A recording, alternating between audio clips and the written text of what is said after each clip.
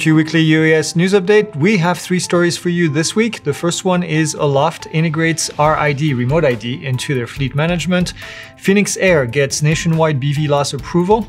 And then last up, we have an AI system that is faster at FPV racing than professional FPV pilots. Let's get to it. The first story this week is Aloft, who is updating their fleet management software to show remote ID compliance. This is going to integrate into your existing fleet to manage where your aircraft are and then are not compliant. So this is a good listing to find out if you're going to be compliant for September of 16. That's coming right around the corner. All right, continuing forward, Aloft appears to be integrating remote ID detection as well into air control and then potentially into before you fly. Now, Aloft's custom reports will also allow public safety agencies to see metrics and maps that are tailored to their specific needs. Now, it's a pretty interesting update. As far as I can see, we haven't seen the update yet into the app, which would make sense. They usually announce it early and then release it a little bit later.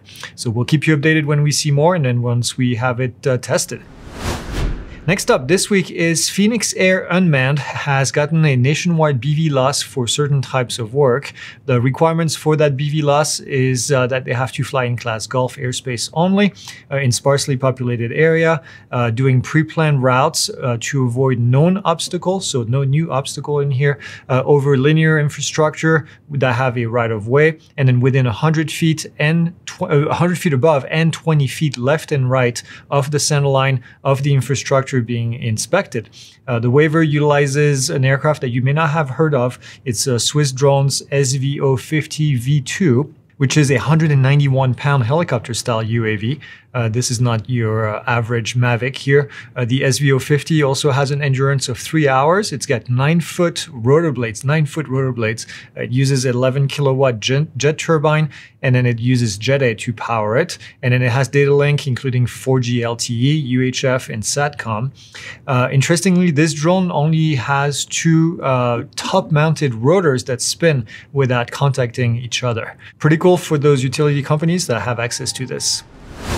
Last up, we have Swift with an AI system that controls an FPV drone and is apparently faster than professional human pilots.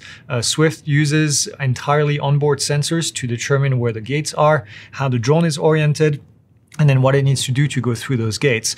It has sensors including IMU, a camera, and then a gate detector. The information is then filtered and sent out to the flight controller to make changes in the attitude and altitude of the racing drone. The races have consisted of 3 laps, with the winner completing those 3 laps in the fastest time. It's pretty interesting to see at this stage that AI in an onboard system is now as fast as professional FPV pilots, if not faster. And then the last thing, we'll see you at Commercial UAV Expo next week. We're leaving on Monday.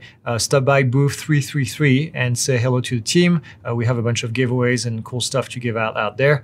And also we will be in Colorado soon after that for 2 different events. So yeah, we look forward to seeing you. Also make sure that you go watch that remote ID video that we published about all the different modules.